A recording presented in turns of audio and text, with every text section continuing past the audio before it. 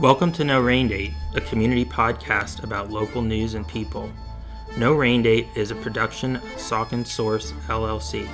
For more local news and information, please visit sauconsource.com.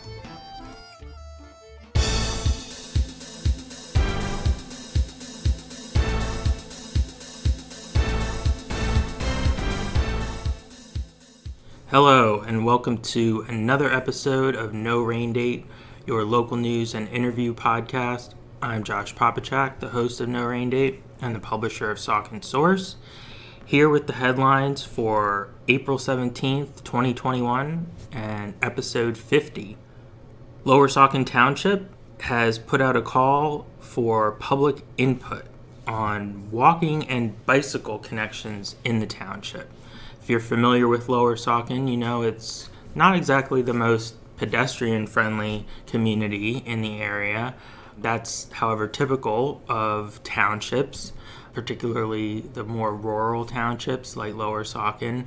Most of the township does not have sidewalks, and trails, as far as connections, are somewhat limited. So, in an effort to improve walkability and bikeability, township officials applied for and received a grant for the state's WalkWorks program. And as part of this grant, they are required to seek public input.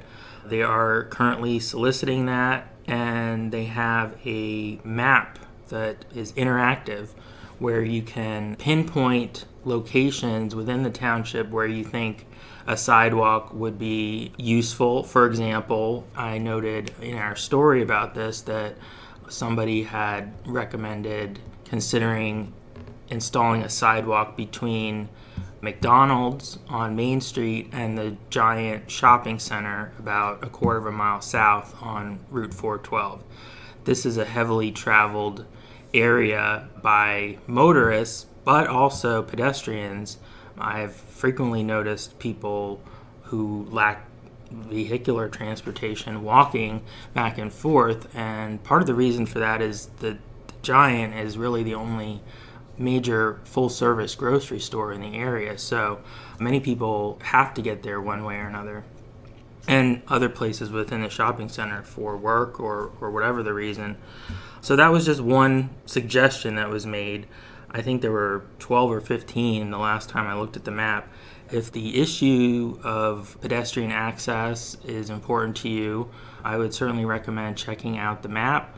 The link is included in our story, which is on the Saucon Source homepage. There is still time to have your say and have it be heard by local officials. In springtime news, the Saucon Valley Farmers Market is gearing up for their 16th season.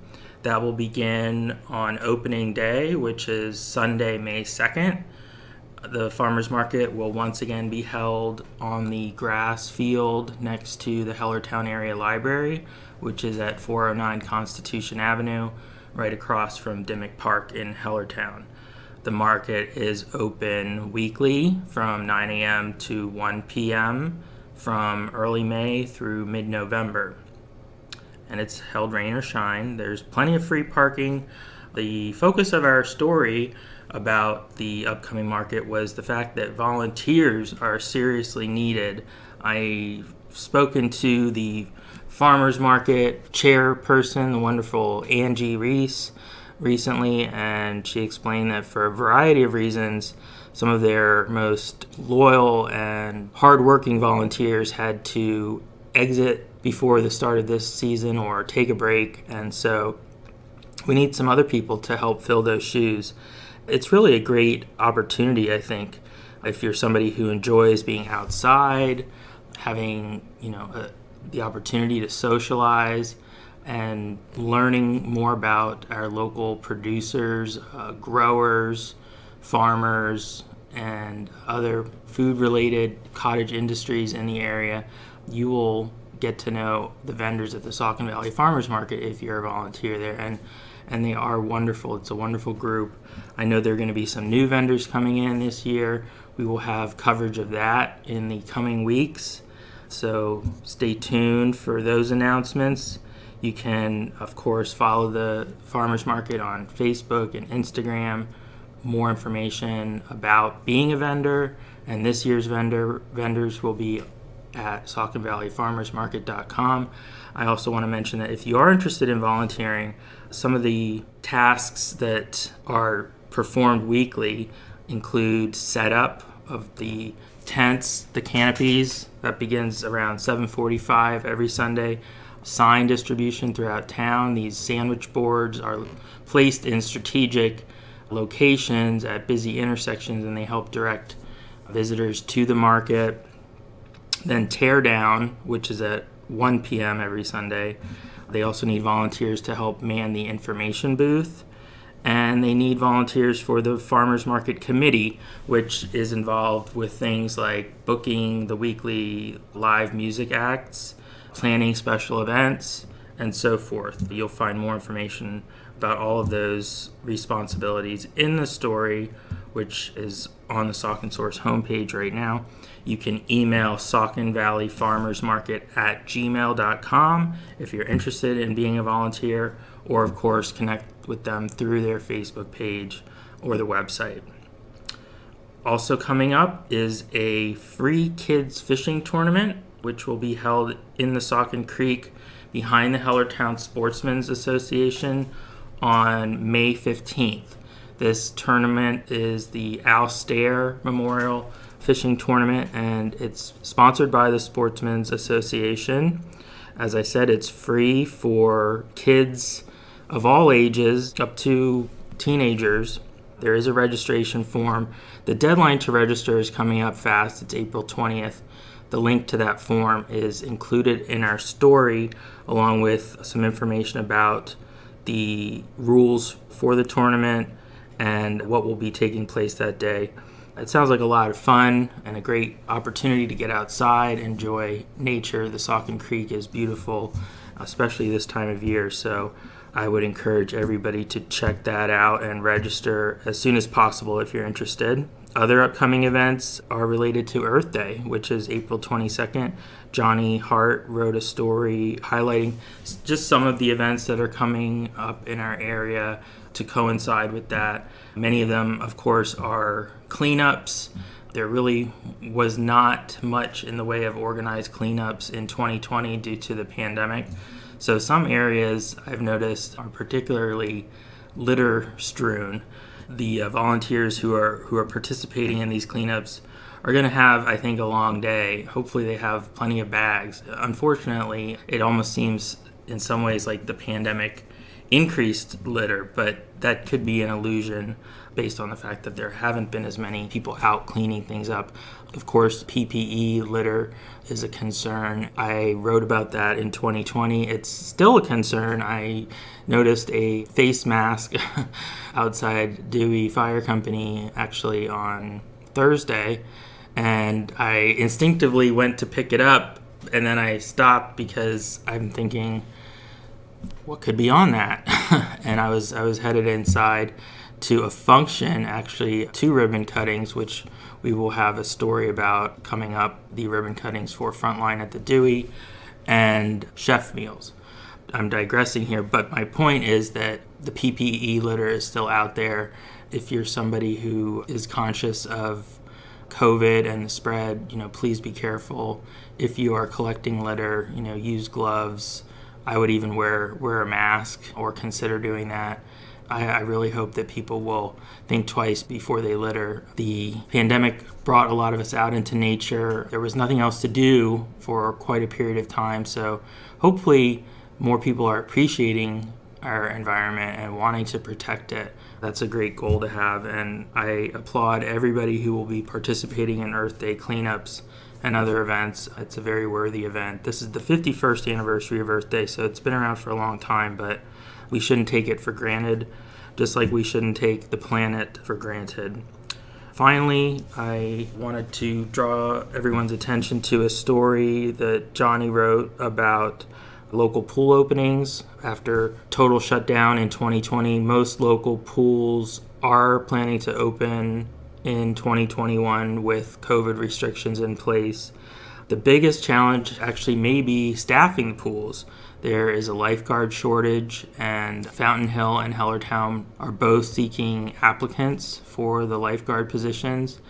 In Hellertown's case, the borough has contracted with the Greater Valley YMCA to manage the pool this year.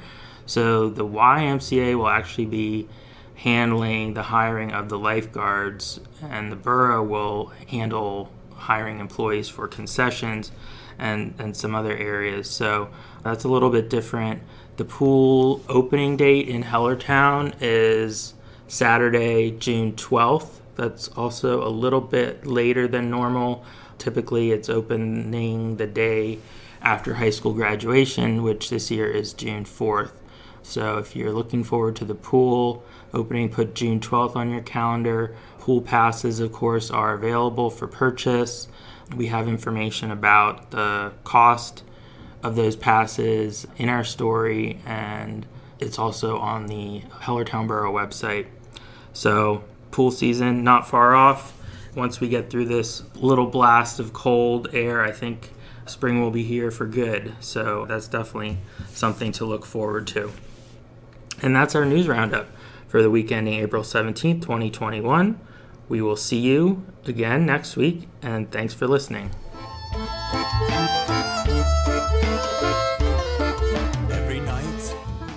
Hello, and welcome to a very special episode of No Rain Date, your podcast for local news and information. I'm Josh Popachak, the host of No Rain Date. And I'm Johnny Hart, the producer of No Rain Date.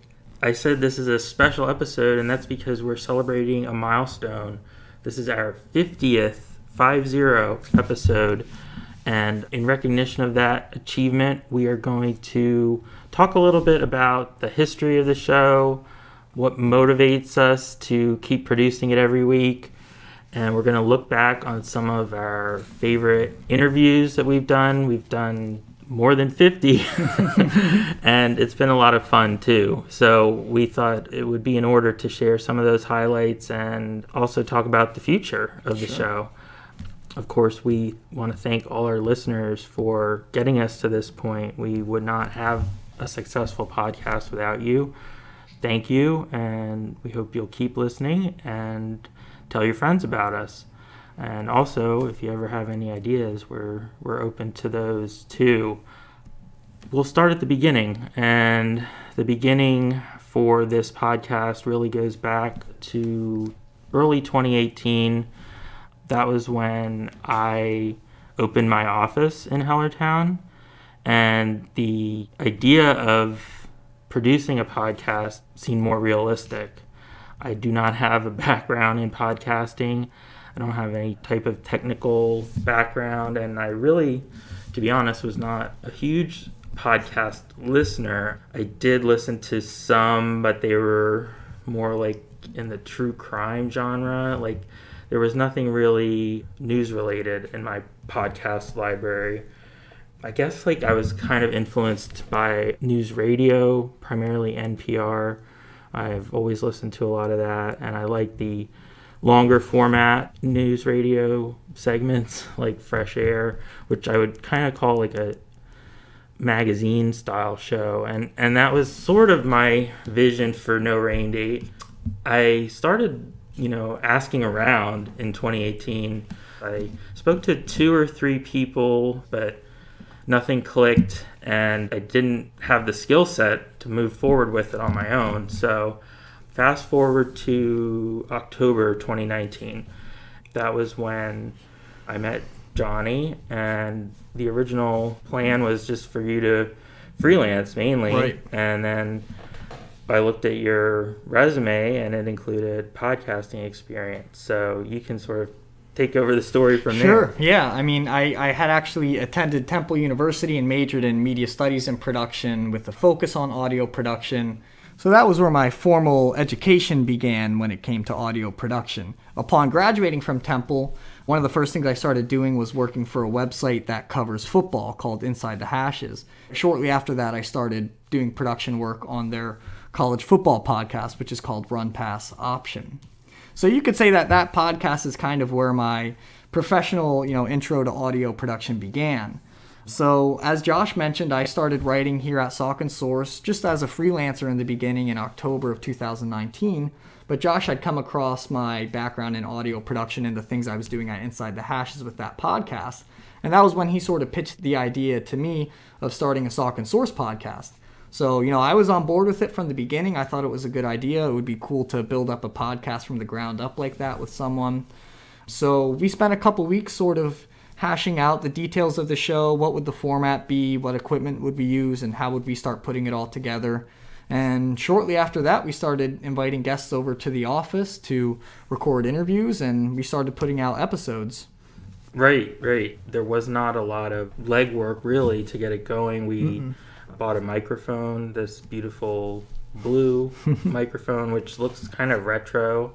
We get comments about the It was always a microphone big conversation piece when we had in-person interviews here, because it has a sort of a retro vibe to it, and I like that. I like older stuff. So, but more importantly, it works great. And that was the main piece of equipment that we needed to get started. And yeah, as far as what Johnny's been doing, it's been fantastic. It's expanded since day one, and I love that you have a diverse skill set, because in a lot of cases story subjects will evolve into podcast interviews and vice versa. So the fact that you can write content for the site is a huge plus. And you also, of course, do a lot of legwork on booking interview guests, which takes a considerable amount of time. There's a lot of planning that goes into this, of course. We can't plan for everything, but we try to be booked, I would say a month out in most cases, but also have some flexibility built into the schedule because things do happen. And we look at the calendar and we think about, what's going to be happening at that time of year. Of course, COVID has changed that somewhat because we don't have the normal flow of events yet. And I don't know when we'll be back to that. I did want to talk a little bit about COVID and the impact it has had on No Rain Date, because it's been significant. We were only about 4 months into creating episodes when the pandemic began in March 2020, and it was abrupt that we basically had to stop producing episodes. Maybe we didn't have to, but I felt like we did, because I did not want to focus on COVID-19 episode after episode. We did one episode in which I interviewed the Saucon Valley Superintendent of Schools, Dr. Craig Butler. And then about a month later, we did a Zoom episode in which I interviewed several local business owners and Jessica O'Donnell from the Chamber of Commerce about how they were responding and adapting to the challenges of COVID-19. That was the only episode we've done where it was via Zoom. And I have to give a shout out to Kim Bjorheim, who kind of set that up, and it did work well. I guess I prefer the regular format because it was a lot going on for me with that episode, but I'm very grateful that it worked out the way it did, and a lot of people continue to listen to that. And I think in the future, that'll be sort of an important time capsule for people to understand where things were at in the early stages of COVID-19. There was a lot of uncertainty. We were still in a lockdown at that point. And yeah, after that, there was a hiatus from about late April till late August. Correct, yep. That business roundtable episode came out on April 24th, and then on August 27th is when we returned with Chief Derek Richmond. That was episode 18. So yeah, I mean, we did lose momentum as far as listens and downloads. Obviously, that was difficult to deal with, but safety is the most important thing. And ever since we came back to producing episodes, we have primarily done everything over the phone. We wear masks, and we're very safety conscious when we're here in the quote-unquote studio. it hasn't compromised the sound quality Nope. at all. I mean, maybe a little bit with some of the phone interviews, but it's not to the point where it doesn't work. And so I'm glad that we have the technology that we do to be able to continue to produce these episodes. I'll also be glad when I can have, in-person interviews again, because I love the ability to, see somebody's body language and talk to them, face to face. Yeah, we definitely miss our in-person guests here at the office. Yeah, and taking photos with them. Yeah, right. It's a more personal experience when you can interview somebody face to face. So as a storyteller and a journalist, that's something that I'll always prefer. But, we're not in any rush either to upset the apple cart and, risk anybody's health. So that sort of brings us up to the present day. I did also want to touch on the name for No Rain Date, Right. which I think some people get the background, but probably a lot don't. Essentially, around the time that we were thinking about launching the podcast, there was a sort of kerfuffle or response to the cancellation of the 2019 Saucon Valley Spirit Parade in Hellertown. This was in October 2019, and it's the biggest parade of the year and probably the biggest public event of the year in Hellertown. And unfortunately, that year there was just an incredible downpour on Parade Sunday, and so the parade was canceled because there is no rain date for the Saucon Valley Spirit Parade. There just isn't. That's for logistical reasons that I'm not going to get into, but they're valid reasons, and organizer David Heinzelman has talked about that actually in an episode in which he was a guest. Right, episode 5, I think that was. Right. It was not an easy decision, and of course there was no October 2020 parade either, but that was because of COVID-19. Again, legitimate reasons not to have a parade. It was not possible, and nobody had parades last Halloween.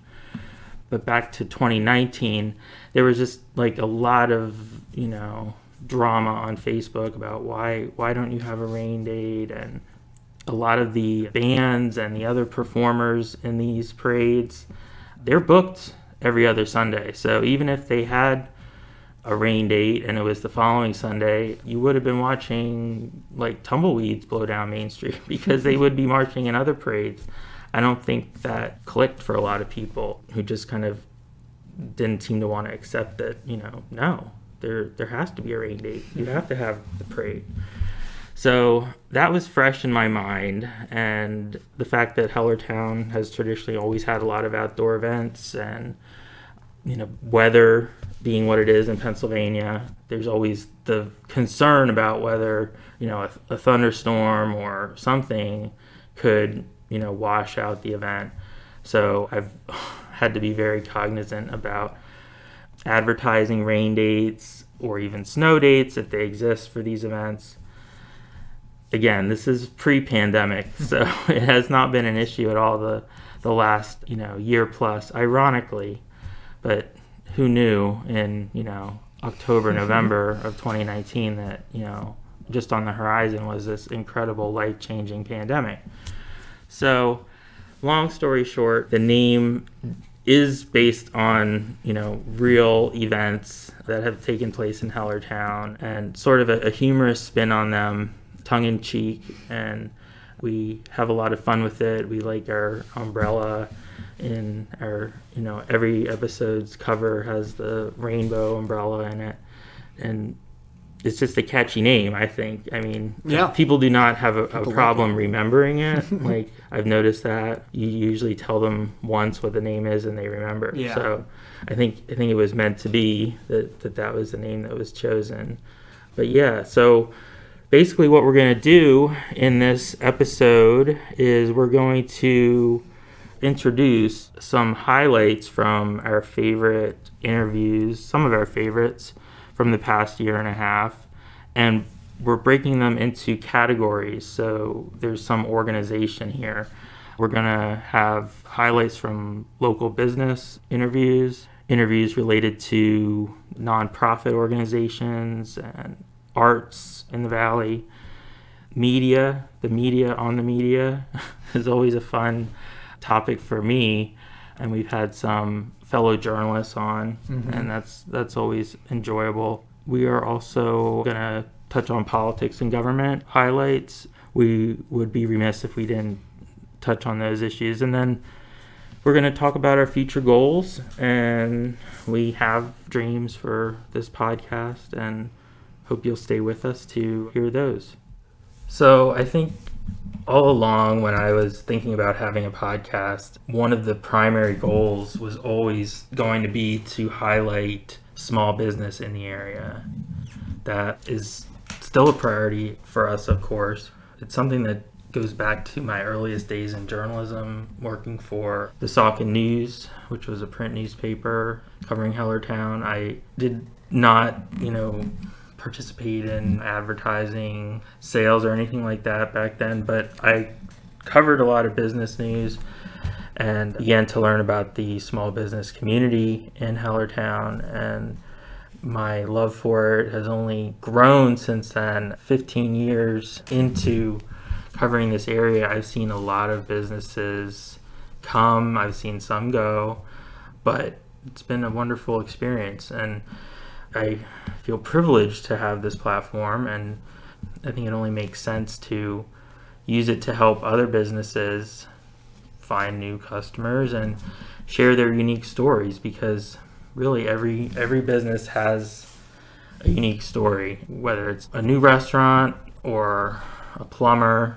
Like, to me, it doesn't really matter. I think this is a great format for uncovering, the people behind the business, and that's something that doesn't always get explored, I think, in mainstream media coverage. So we continue to focus on new businesses, of course, with the podcast, but that's not to say that we neglect our friends that are long established business owners in the community. Right now I'm thinking of Steve LeBrake, who has owned Saucon Valley Bikes for over 20 years.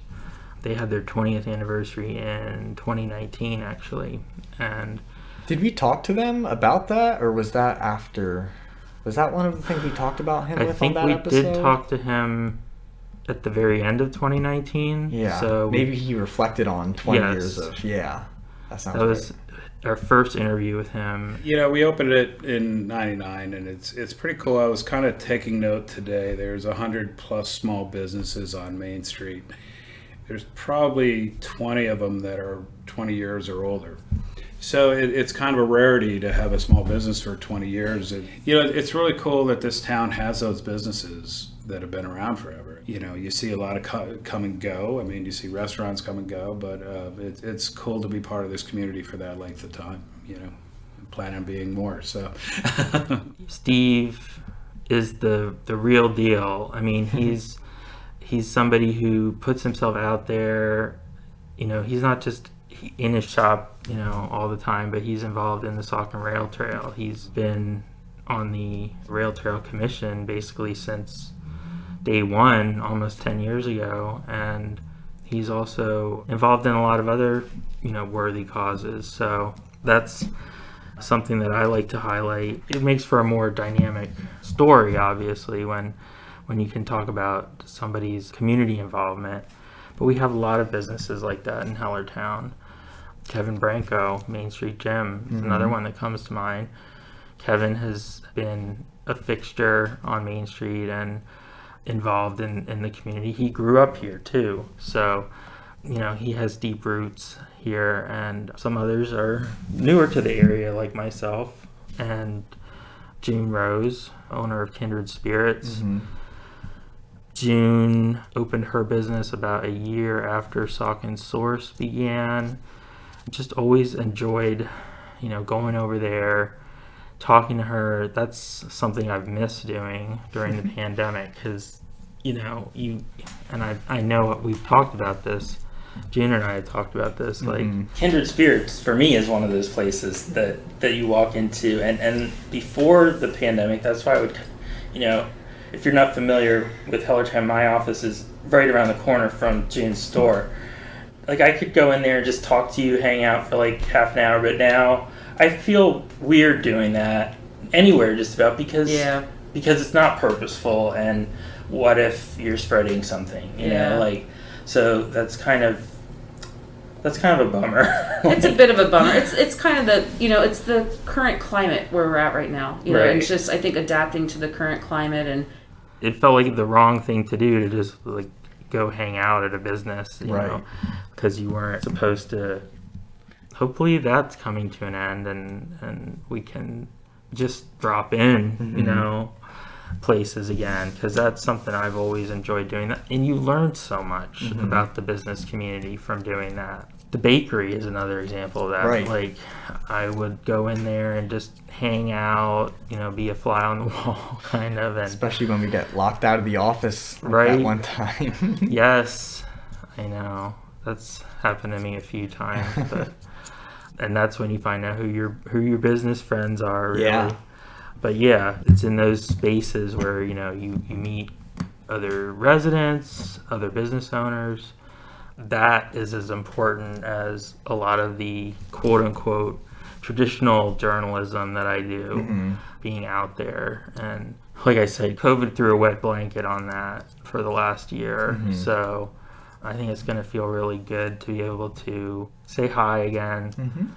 How are you doing? You know, what are challenges that you're facing, if you are facing challenges. Not everybody is, thank goodness, but I know some people are, and I think Saucon Source can help, whether it's through a podcast interview with a business owner or some type of story. I was going to say, I almost think, like, you know, as you're saying that, I almost feel like the podcast has almost sort of been a way to start, you know, drop in on these businesses. You couldn't do it in the traditional sense that used to, where you'd walk in and spend time with them. But, you know, we've had guests on the show who've talked about, you know, what kind of struggles they've had throughout COVID and that sort of thing. So while we couldn't, you know, walk down to June's shop quite as much and hang out with her, we were able to have her and other business owners like her on the show and, you know, sort of do a virtual COVID kind of drop in. That it's not quite the same, but it's, you know, you get a little something out of that rather than just not checking in on these business owners at all. Right. Absolutely. I mean, that's a great point, and I'm grateful that we've had that ability. You can keep in touch through, you know, Facebook or whatever, but it's not necessarily ideal. I think we've only begun to tap this gold mine of the Saucon Valley, greater Saucon Valley business community, as far as like meeting them here on the podcast, using this as a kind of intimate space in which their story can be highlighted. I think there's something like 300 businesses in Hellertown. Wow.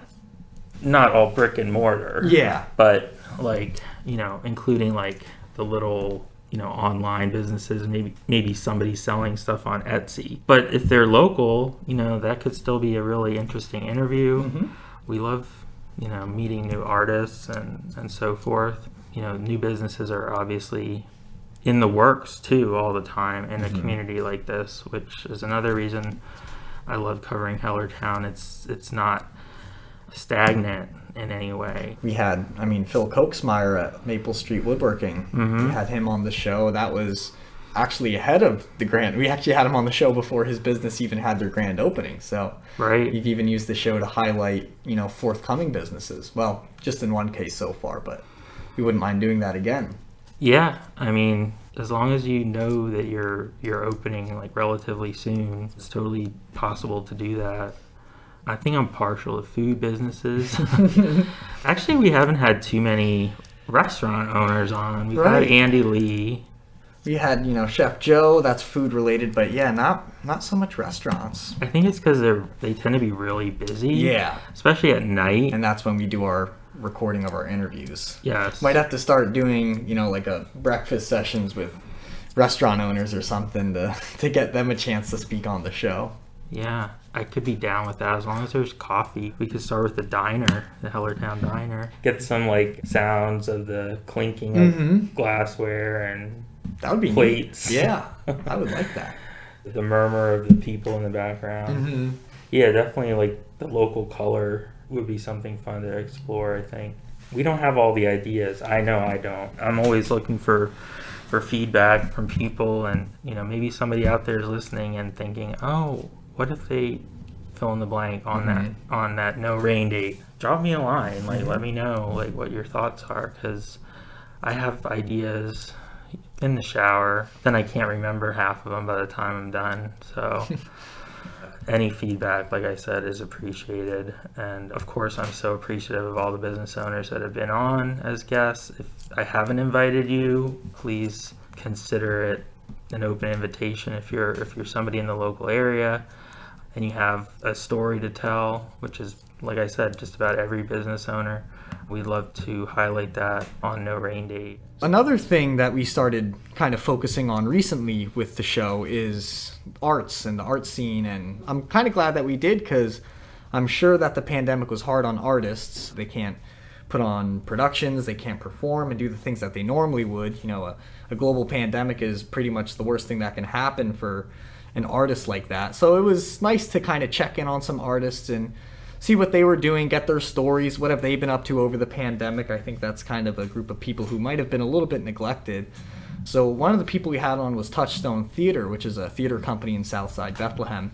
We had Emma Ackerman from Touchstone on the show. And I was really impressed by some of the creative things that Touchstone Theater is doing in the wake of COVID, which, I was thinking to myself, that should come as no surprise. I mean, they are artists after all. If anyone can respond to something like that quickly and creatively, it should be them. So they did a lot of cool things, I think, in response to the COVID pandemic. One thing Emma talked about is how they adapted their Young Playwrights Festival, and they did like a virtual table read, and they were even able to get, some participation from alumni from as far as like France, I think she mentioned, and I thought that was really cool. But the one that stood out to me was this sci-fi storytelling event, which she called Letters from Afar. And I thought that was really cool, just to think about, how does a theater company even come up with this? I think the general gist of the idea was, the audience, air quotes in this case, was receiving letters from, I think it was your great uncle or something, who's on some quest, in some far off land, and then the audience was supposed to periodically receive these letters from them. Well, and you had to pre-register for it. Right, You didn't just randomly get letters. They weren't just sending letters out to people. That would be creepy. That would. But I thought that was really neat, just to think about how did they even come up with that idea. And I was impressed by how proactive they were, because I remember Emma saying something along the lines of how they really early on in the pandemic kind of foresaw people getting tired of like the Zoom sort of thing. But we also knew that everyone's going to have so much screen time. It will also be good for us to create art that gets us away from our devices. Yeah, I thought that was cool too. I mean, it kind of reminded me a little bit of like with movies, like they have found footage kinds of films. Yes. It was kind of like that, but with like manufactured artifacts and writing.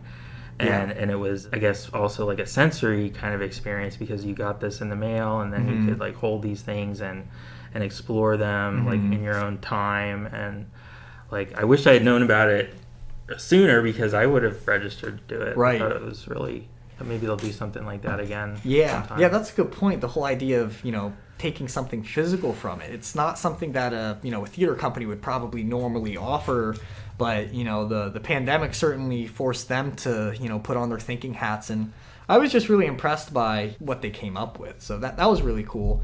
And I think we also heard some pretty impressive adapting by the Bach Choir, who is another recent guest that we had on the show. And Josh, you have family connections, and I know that was probably a fun interview for you to do. Yeah, I mean, I grew up with my mom singing in the choir, and my grandfather as well, so I don't want to say I took it for granted, but I always had a connection to it through family.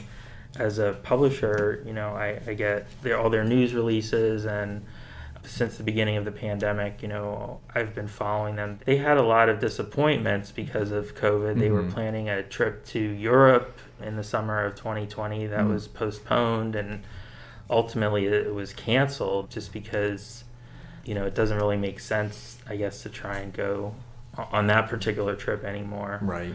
But we found a lot of positive things to talk about in addition to the history of the choir. Greg Funfgeld, the artistic director and conductor, shared how positive it's been for them to connect with new audiences online through the use of technology, streaming, of course, and that is something that I think they will continue to do like well into the future. I mean, I hope they do, because with music, I mean, you want to reach as many people as you can, and certainly a performance that you're taking in person is not going to be exactly the same as, you know, watching it on a screen, but if they can inspire more people, I know they want to do that. And maybe in the future we'll go back to their Bach at Noon in-person performances and stuff like that, but maybe they've learned a couple tricks, about how to take what they're doing into the virtual world and use them both moving forward. So maybe they learned some things throughout the pandemic. I'm sure they have. Yeah, and I did want to mention too that, I mean, pre-pandemic, right at the start, we did have musical guests lined up, and then unfortunately everything just came to a halt, and it took us a little while to get back to the arts, basically. But we had a couple groups or singers that we were planning to interview, and still hoping that, that'll happen again. We'll do some outreach in the future, and certainly we're open to requests. If you're a local band or musician, performer, feel free to reach out to us, because we don't know everybody that's part of the scene. We were also discussing the local high school scene. I mean, we have an incredibly rich musical theater community, and particularly within schools, the Freddie Awards are well known, and I'm always amazed by the shows that high school students put on today. And once they are able to do that again, like, I would love to feature some of those students. Yeah, and also feature some of the actual work of these musical guests too, as we got to do with the Bach Choir. I thought that was fun, just from a production standpoint, getting to actually, if you go back and listen to that episode, you'll hear Bach Choir recordings in that episode, which is really cool. And so we welcome that opportunity for, musical guests we'll have in the future. It's a cool way to kind of interject your music into the episode, which I think is fun for the listeners, but then you're also kind of exposing your music to an audience. So. And I also want to give a shout out to This Way to the Egress, who has provided our opening and closing music since day one. Yep. They're an awesome local band, and I still want to have them on at some point. With the bigger groups, it's a little challenging, especially now because of the number of people, but I'm sure we'll figure out something. And they had a new album come out in the fall, I believe, which was recorded just before COVID, I think. So we'll circle back to Egress at some point, but definitely look up their music and support those guys. Support our entire, Lehigh Valley art scene as much as you can. They were never in a great position, compared to some industries. As an artist, you're always like trying to figure out a way to make ends meet, and that's another reason that it's really important to me to provide a platform for these individuals and groups to talk about their art, because you do make a lot of sacrifices in the name of being a creator, and I think that deserves recognition. I'll never take that for granted, I hope. I'm a creator too, but not in that way. Like the pureness of, painting something or sculpting or singing is different than writing news. I'm not trying to put myself in the same league as Egress or Touchstone Theater or anything like that, but I think I have a respect for them, because I know the process of creativity and how challenging it can be, and a lot of times you feel alone doing it. So we want them to know that they have a lot of friends in the area, and I'm sure they do, but never hurts to make new ones. So absolutely that's where No Rain Date can help. And another recent effort of ours with the show that we've been doing recently is featuring candidates in local elections. And I think that the podcast is a good way to feature that sort of thing, because you give candidates in local elections a platform to talk about not just policy and the community they wish to serve and that sort of thing, but you also get to learn a little bit about the candidate themselves, maybe more than you would in just a typical debate setting or anything like that. This came up when we had Amy Zanelli and then Van Scott on the show. Star Trek actually is my entire inspiration for politics. I don't know if I should say that out loud, but it is. I want to... you have to explain that, I think. Well, if you want to understand that connection, you have to look at The Next Generation. The Next Generation is really about committee meetings in space, and it's diplomatic relations in space. It's how can we be better, and how can we not judge? How can we recognize our own biases, right? Which is similar. We hear a lot right now about white privilege and recognizing your white privilege. Well, if you turn on an episode of Star Trek, half of it is them encountering a new species and dealing with their privilege of being, the Federation. And how do we incorporate this new species without being judgmental? How do we learn to talk with them? How do we learn to see what their needs are? How can we compromise between what we want and they want to get with something we both need? So I work closely with the Northeast Ministries, which is currently called the Northeast Community Center, and they had a special mission, and that mission meant a lot to me. And their mission was basically to assist the residents in that community with their basic needs and to empower them in obtaining their highest potential. We had Christmas parties, we had Easter egg hunts, we gave out Thanksgiving dinners, we did clothing drives. I worked very closely with Stevie Godbolt. He was a very well-known member in the community that worked for the ministries for many years. He unexpectedly died, I want to say maybe 7, 8 years ago. We held cookouts for the kids. We had the parents involved. So it was a very well-deserving job that I was a part of. Can you talk a little bit more about featuring local candidates and that sort of thing? Yeah, I mean, honestly, that was not something I ever thought of when I was first thinking about No Rain Date and the podcast. I never really thought of using it as a vehicle to inform voters about local elections, but I think maybe partly because of COVID-19 and the fact that it's been harder for candidates to get their message out in person, that may have helped plant the seed in my mind that it was a good idea to do that. I mean, traditionally, you have candidates knocking on doors in elections. They haven't been able to do that for the past year.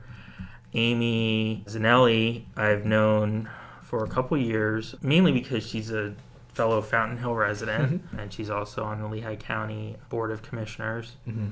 And when she announced that she was running for district judge for Fountain Hill and West Bethlehem, I initially thought of it just as a Fountain Hill story for the news site for Saucon Source. But then I thought, well, we can expand on that in a podcast interview. And that turned out to be really informative, and that led to the interview with Van Scott, who's also running. It's a good platform for this type of exposure for the candidates. It benefits the candidates and it benefits voters.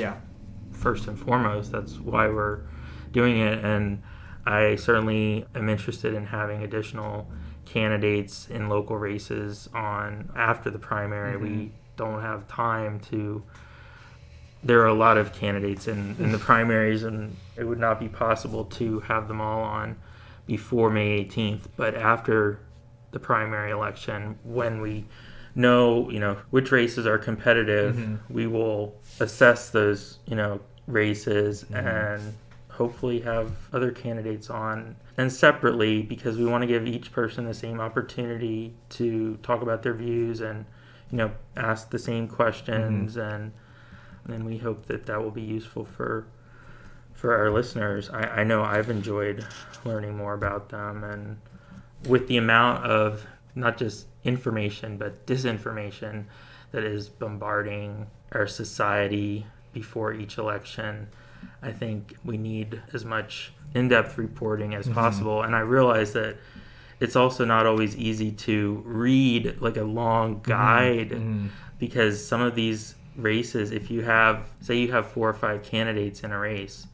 and you're asking them each just a couple questions, well, the finished guide to the race or whatever you want to call it could easily be 2,500, 3,000 words. That adds up quick. Right. So it may be easier to process the information by listening to it. You can be doing something else at the same time. I don't know. I'd love to hear from our listeners about that and what they think about using No Rain Date as a vehicle for this sort of public service, which is how I'm thinking of it. Yeah, I agree. The League of Women Voters, of course, is an organization that's really involved in disseminating candidate questionnaires, and that's great, but they probably don't reach everybody. And maybe we can fill in some of those gaps. Right, and of course, we won't be covering all the Lehigh Valley races, but more so like Southern Lehigh area, Saucon Valley area, Fountain Hill. There's some overlap, with the way the lines are drawn, and it is a local election year. I realize some people are burned out probably from elections after 2020, but local elections are really important. I feel like I'm beating a dead horse when I say that, and people roll their eyes, but when you're talking about the taxes you pay and the services that define your quality of life, like those are the outcomes of local elections.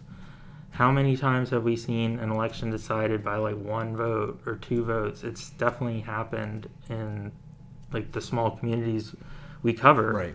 So I hope that this year will break the trend of, paltry turnout at local elections, which sometimes is only like 20%.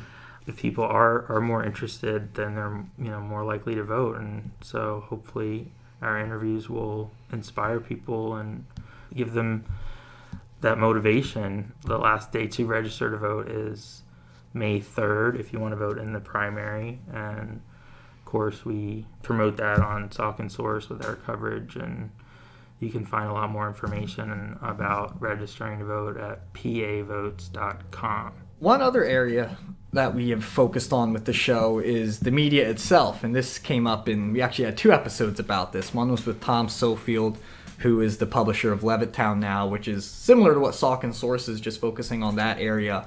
And Josh, you worked with him at Patch a while ago. And then we also had Liz Kepner, who was a CBS 3 anchor for years, and so she was really interesting to talk to as well. And I thought, just from my standpoint, it was interesting to hear you talk about other, reporters and people in the media industry, and just kind of hearing you guys talk about the media in general and how you cover things and that sort of thing.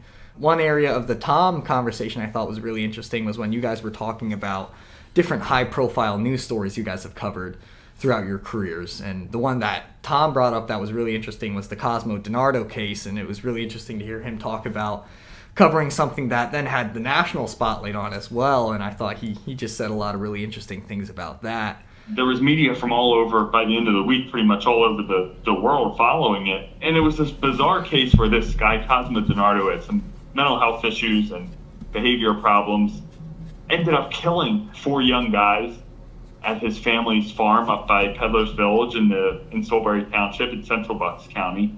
But these 4 victims, 3 were from Bucks County and 1 was from Montgomery County. They were kind of from all parts of the county. So one lived just a few minutes from where our office is here in Langhorne. Another lived a few minutes away in Newtown. So there was a real local angle to it. And it was unique to cover because we had covered the one young man who went missing, Dean Finicaro. We covered him over the weekend when he was first reported as a missing person.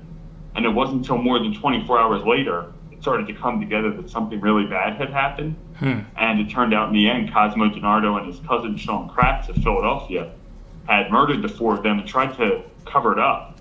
We had a pretty exhaustive police investigation that involved everyone from the FBI to local police from Bucks County, Montgomery County, and New Jersey. Ended up cracking the case and recovering the bodies, and the case had conspiracy theories linked to it. I still get emails from all different parts of the country and even the world about the case. But it was just an interesting case to see how some of the national media and tabloids come in and, in all honesty, how they misreported the story. Right. But even local residents were citing their reporting just because I think if they see it on CNN or Fox News or the New York Times, they were kind of enthralled with them covering their community instead of us, who were the local guys who were covering it. I've never covered anything that high profile, and I'm probably okay with that because it's intense when you're covering an investigation like that, and it's just going from, well, that lasted weeks if not months, so you really don't have a lot of time for other things, but the other news doesn't stop. It would be very challenging with the resources that we have currently to, do everything while covering a case that big. But like I said, it hasn't really happened here that we've had anything that big. Right. In the last 15 years that I've been covering news here. When there is a big news story, people are tremendously supportive. Like, I get calls, text messages, emails, I just heard this, or, and then you follow up, and maybe it takes you in a new direction, but that's what we do. I mean, that's why I love what I do, because every time you get those leads and you're the first one that has it, it's like an adrenaline rush. Yeah. And, tips can come from anywhere. I mean, I always have an open mind and try to, make everybody feel valued when they contribute something, even if it's minor, it turns out to be minor. You have to thank people for taking the time to reach out to you, because time is valuable. And I could have a thought, this would really benefit this journalist to know that. And I don't have time, but people make time if they feel it's important, and if they feel it's important, then I owe them the courtesy of looking into it as much as necessary, and I do try and do that. So I think that's one of the reasons that I've been able to maintain a lot of relationships and grow them over the years. And yeah, you really learn who your friends are when you are covering one of these stories. I mean, we've covered big weather events, that's something that comes to mind. Like flooding is a big issue in Hellertown. And I know last August when we had the remnants of Hurricane Isaias come through, Hellertown had a flash flood. I actually wasn't in town, but it wouldn't have mattered because our office building was surrounded by water, so I probably wouldn't have been able to get inside. People sent me video of, flooding and photos, and I was able to do a great job of reporting thanks to sources that were, tagging me and things they had already shared on social media and so forth. People sometimes tell me, it seems like you're everywhere. And they could say that, and I was at home working all day. But because I'm compiling all this source material in a way that makes sense, it does give that impression, I guess. Yeah, I could absolutely see that. Yeah, and I think you guys were talking about similar things too with Liz Kepner. I thought that was a really fascinating interview just to sit and listen to you guys talk, and she obviously has a really incredible career in the media in general. As I mentioned before, she was an anchor at CBS 3 in Philly for a number of years. One of the things she's doing now is teaching at Penn State Lehigh Valley. She was telling us about how she teaches her students about news deserts, and I thought you guys had a really interesting conversation about news deserts, and it's obviously topical for us here at Salk and Source. Can you talk a little bit more about that? Yeah, I mean, I think news desert is a term that many people are still sort of becoming familiar with, but essentially it's an area that lacks a comprehensive, reliable source of local news. And fortunately in the Lehigh Valley, we really don't have news deserts, but in other parts of the state and certainly the country, they've become pretty commonplace. And a lot of that is because family newspapers were no longer profitable and went out of business or got gobbled up by media conglomerates who then shut them down. We're still seeing a lot of hedge fund purchases of papers, and what that tends to do is strip the guts out of them, out of the workforce behind them, and then you're left with something that's not even really authentically local. So, I mean, that also contributes to the phenomenon of news deserts. I mean, I would argue that there are not just news deserts, there are news savannas where it could become a desert. It's drying up in terms of the coverage. Are we in that in the Lehigh Valley? Probably not, but we're not really moving in the right direction. I personally, ever since I started Salk and Source in 2014, have hoped to see other independent news sites started in the Lehigh Valley and throughout the region in southeast Pennsylvania. Tom and I, even though we both cover parts of Bucks County is huge, and he's at the extreme southern end and I'm at the extreme northern end, so we can't really collaborate on coverage very much. We share ideas for features, and we were talking the other day about like newspapers.com, and Tom likes to publish like a story from 100 years ago about Levittown or Bristol, and I thought that was a great idea, so I'm planning to do something similar for our area. So those relationships benefit our readers tremendously, but I can't have them if there aren't any other companies around that do what I do. I hope that the tide is going to turn and we're going to see more startups. There are definitely organizations that are trying to foster that, like the group I'm in, the Local Independent Online Publishers, or LION Group, which is like an association of independent publishers nationwide. The Center for Cooperative Media in New Jersey. I got a lot of great assistance from them when I was planning to start Sock and Source about 7 years ago after my Patch career ended. So yeah, I mean, Liz and I definitely different sides of the same coin, because she worked in TV, which is a higher echelon of coverage, but we both believe in the same fundamental principles. And she definitely expressed a lot of appreciation for what we do. Right. I mean, it's at a micro type of level, but there's no macro without the micro in news. Like, you have to have this foundation of local news sources throughout the country, really, for our democracy to be what it can be and continue to be great. So that's another reason I've started a membership program too, because even though we have advertisers that support us, in order to continue to report and grow our coverage area, there really needs to be some level of buy-in from readers, and I want it to be voluntary. I do not want to have a paywall, if possible, ever. That is a trend in publishing. I mean, you don't have to browse very much online to run into one, and do you try and get around it? Do you never visit that site again? It comes down to how much you value the news. But at least with the membership program, I hope it's forcing people to think about the news we produce and what it means to them and how it helps them live better lives. If it's at least doing that, it's a start. I'm not saying everybody can afford to become a member. Maybe you can't, but then you can help out in other ways. You can share content on social media. You can be a source. Everybody in the community can play a role in supporting local news somehow, and it's only going to work, really, when there is widespread support. Another thing I wanted to mention, too, is that going back to news deserts, Saucon Valley had a print newspaper of its own for 32 years. They shut down in 2020, the Valley Voice. And some people that I've run into recently still don't know that they're no longer publishing. It was a print newspaper, but they covered a lot of things related to local government, business, stories that I didn't always have. So it's a loss, for the community, and I don't think it should be minimized. That leaves us as the only sort of exclusive Saucon Valley publication at this point.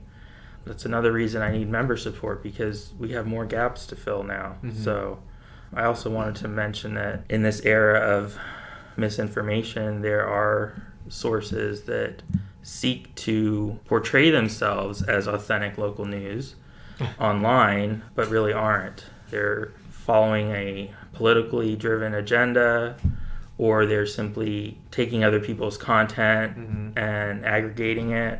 No original content. So you have to be wary of these sites. One of them, which I won't name, one of the things I've noticed them doing is using obituaries as clickbait. They'll find an obituary of a local young person who died, and then kind of give it a headline, that includes their age and use their picture, and it's clickbait, you know, and that makes me feel icky, like I don't like the idea that somebody is exploiting a young person's death for clicks on their website. And, of course we publish obituaries, but we do it responsibly.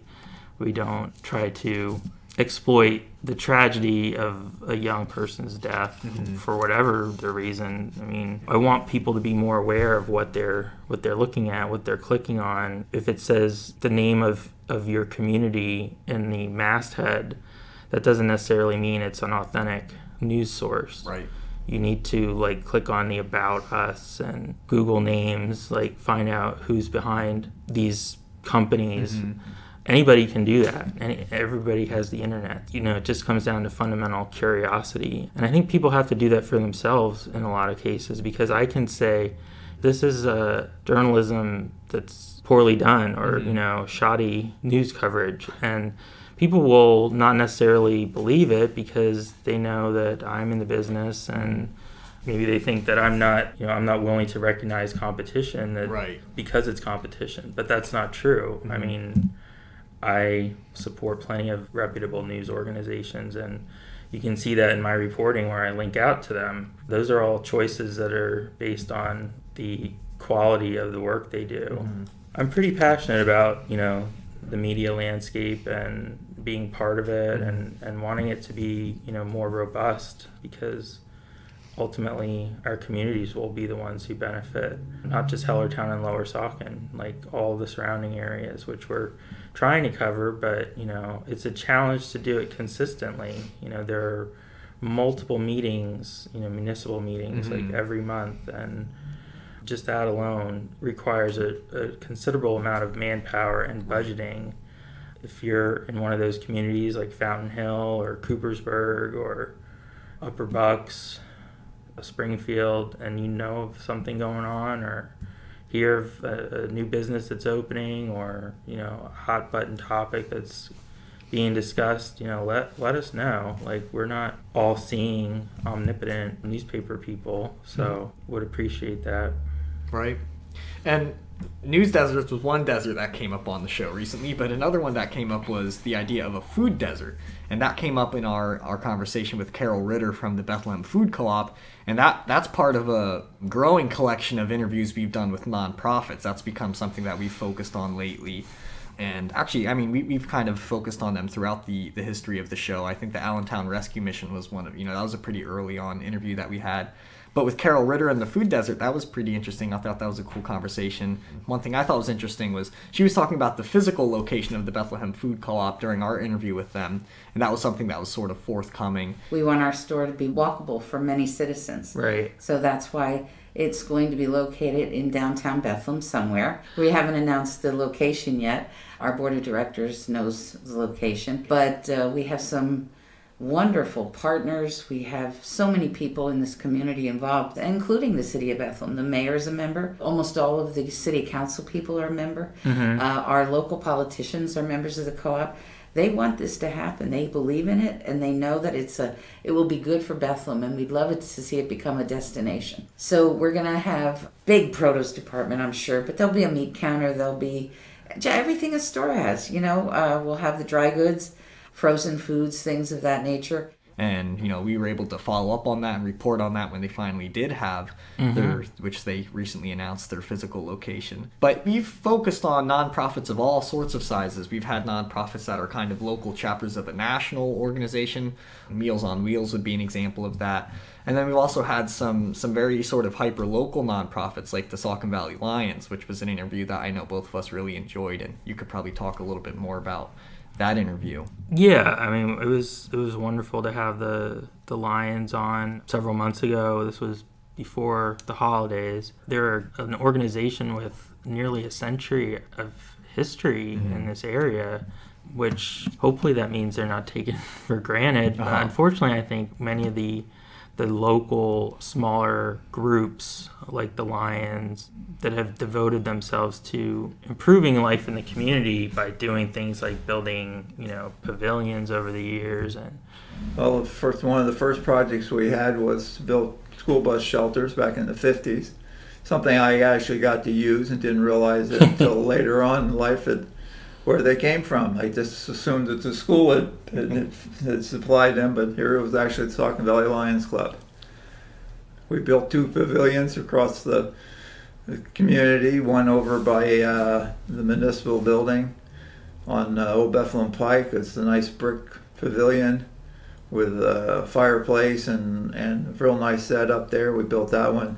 They host the annual Gem and Mineral Show at the high school. These groups, in many cases, are struggling to stay viable just because the average age of a member is probably maybe 60, and it's not going down. Younger people are not interested, in many cases, in volunteering their time to an organization like that. They, both spouses work today. When you're not working, you probably want to spend time with your family. Right. So that's something that's changed. And so I don't know what the future is for these organizations, but certainly as long as they're around, like, we want to support them however we can by promoting, events, fundraisers when they are able to have them, and just, reminding people that they're in the community and about what they do.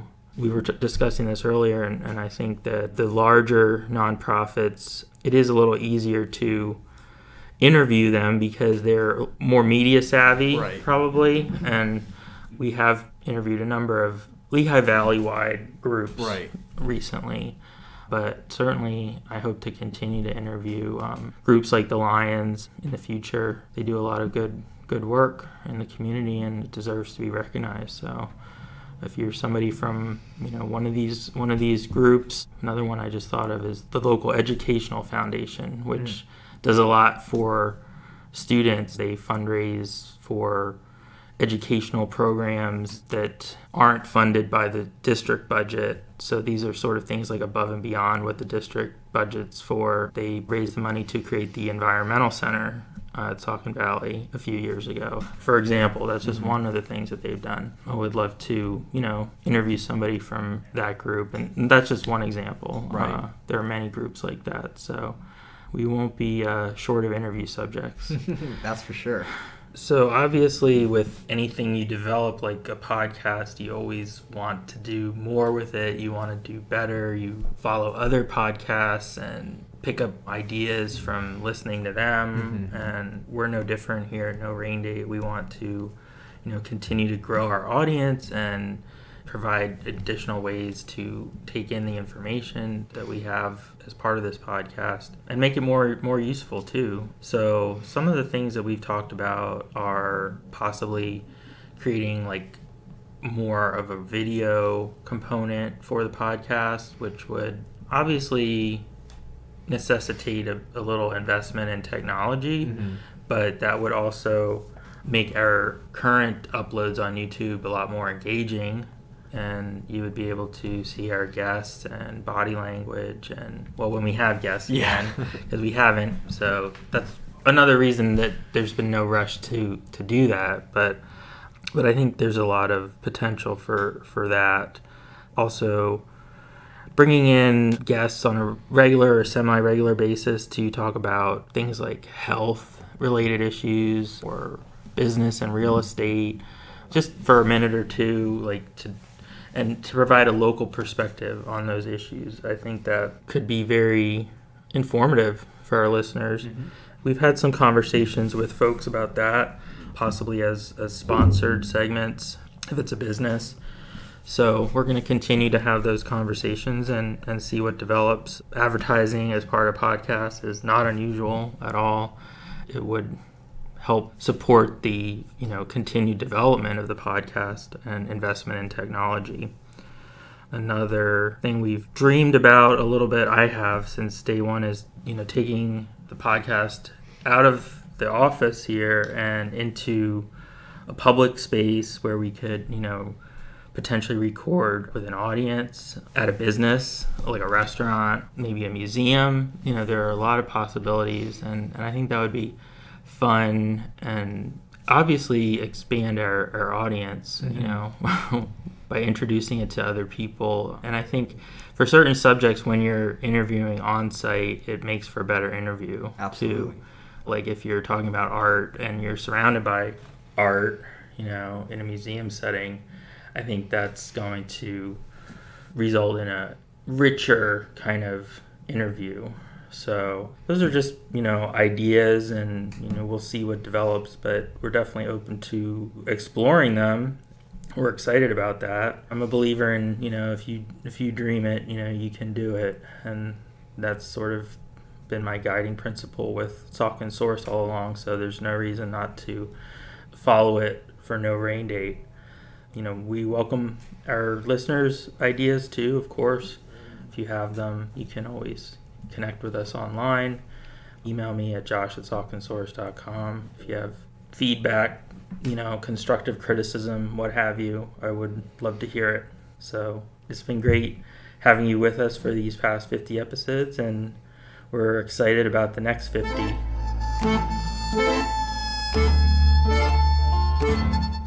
No Rain Date is an original production of Saucon Source LLC.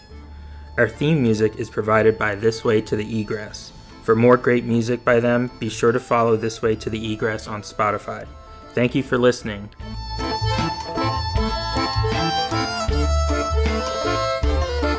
Every night, he climbs the tower, sees your face on every dollar.